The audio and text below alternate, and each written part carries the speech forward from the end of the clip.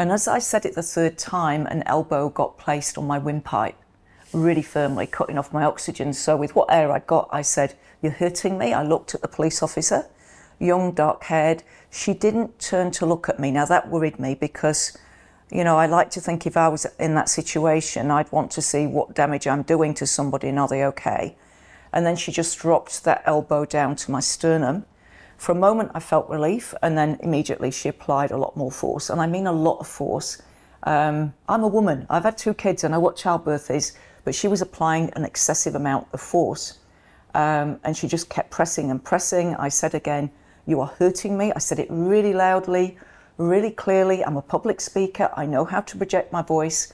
Even in that mayhem, I said it really, really clearly to her. She still didn't look at me. She just pressed and pressed and pressed, and then I felt absolute sheer agony, just, pain like I have never felt in my life, absolute hell, and it doesn't go away. You can't breathe. Every breath is agony. My God. Just horrendous, and I knew I was in trouble. My legs started to go weak. I thought I might pass out, but I didn't pass out. My legs just went weak. And as they did so, that got me away from the pressure of her elbow. So I let myself sink a little bit further, and I shouted out, "I need medical attention. She's broken my sternum. I need medical attention. She's broken my sternum." I did not panic at any time.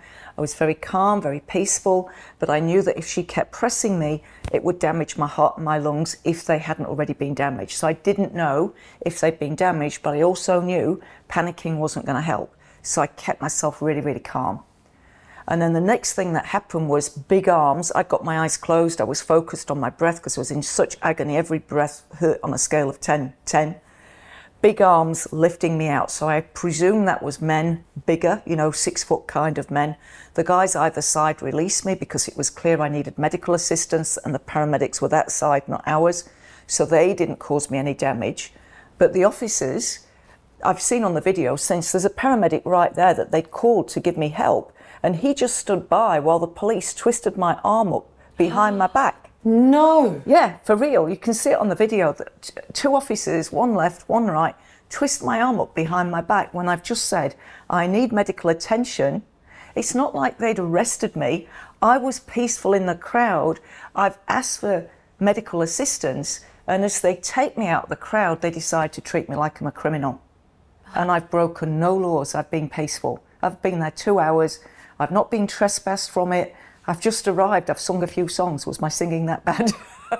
Jeanette, I mean, I can actually viscerally feel that must have been the most agonizing pain. Unbelievable. Unbelievable. Breathe. But then on top of that, to have your arms back behind your arms is opening this more. That's right. And you can see there's actually a thumbprint under my arm, and there's bruises all down here on the photographs that I've provided. They really did a good job of twisting those arms back. Can I get back to that ghastly, monstrous woman? A woman did this to you? A girl. What was the pressure? Is it an elbow it's pressure? The elbow. So was she hitting at No, it? Or just pushing? She must have had the whole weight of her body on. A doctor's contacted me, a doctor that's been a GP for 40 years. She's rung me up to say, "Look, we don't know each other, but, really, she's seen what happened to me at Wellington, and she said, you need to know, I've been a doctor for 40 years, and I've given CPR to countless 70, 80, 90-year-olds who are in nursing homes, rest homes, that are really, really frail, and you do have to apply pressure, but I've never ever broken a sternum." The radiographer at the hospital said she'd only ever seen 2 in 10 years. Usually it's a car accident without a seatbelt, or it's a rugby injury. I didn't expect going to Parliament as a peaceful protester on day 3 to be assaulted like this.